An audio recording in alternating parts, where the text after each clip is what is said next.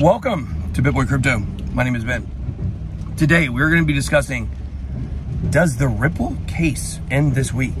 And if so, what does that mean for crypto in general? We're going to be taking a look at that. On my way to the airport right now, going to head out to go on InfoWars tomorrow. Alex Jones, shout out to Gene. What's up, Gene?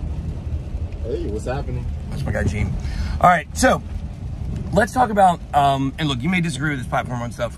Anytime I can get a chance to go talk about crypto with an audience, then that's what I want to do, and I think it's beneficial. Obviously, you know, just like anybody else out there in the world, I don't agree with 100% or even close to it of things that Alex says or believes.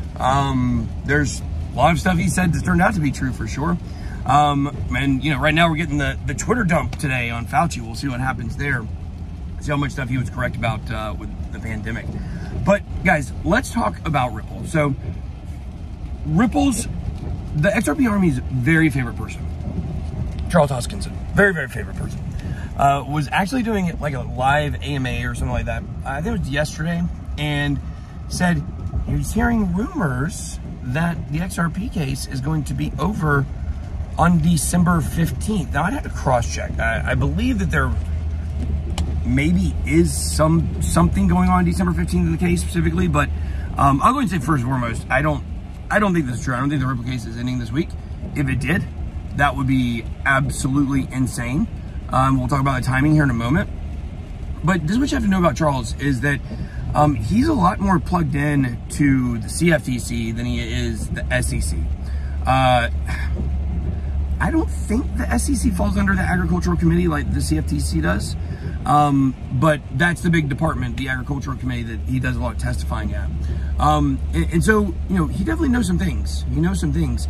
Basically, when I gave my bill to Charles back end of September, when I met with him at Rare Bloom, he told me, he said, look, he gave me some feedback about the bill, some critiques, some feedback.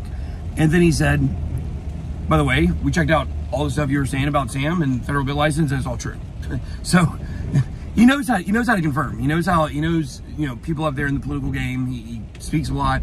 It's a great ambassador for the space, and I think he's really good. So there could be maybe something to this, but it would just be really shocking that this would leak out ahead of time. To me, that would make it almost seem like this was pre-planned to end, you know, at the end of this year. What's really fascinating is if you look at the timing, okay, December 15th, what's happening that day? Fed meeting. I think it's the 14th and 15th, so that should be the day we get the bits down to 15 instead of 75, which would be really bullish. Of course, if XRP case ends, that's really bullish. But what else do we have going on this week? That's right, the Maxine Waters Senate Bank Finance Committee hearings with Sam Bankman-Fried, who going to be there Tuesday. I don't know, remote, maybe. We'll see what happens there. I can't see him staying 7 foot in America. I can't see it.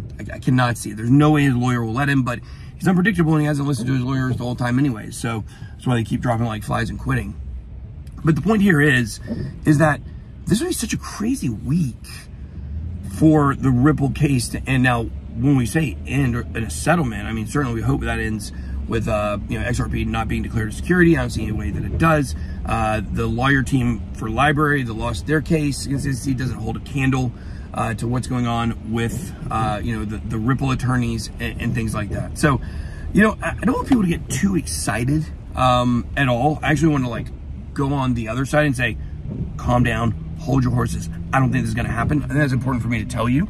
But also understand it's possible. I mean, you know, this case is going to end at some point. I predict quarter two to quarter three, like basically the summer next year is what I'm looking at for this case to be over. But let me know. Drop your comments down below. Tell me what you think about Charles and his possible prediction or rumors that he's hearing. If you guys heard the same thing, XRP Army, throw that down below in the chat. So much good stuff going on, guys, with the crypto news space. Like, just fascinating stuff right now.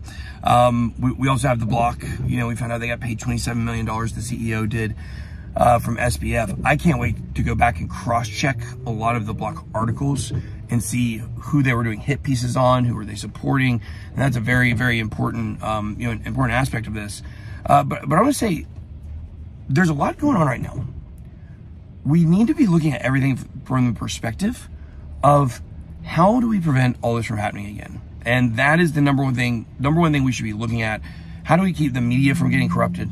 How do we keep traditional finance 2.0, Wall Street 2.0 out of crypto? How do we keep these, Ponzi, over-leveraged, centralized exchange CEOs in check?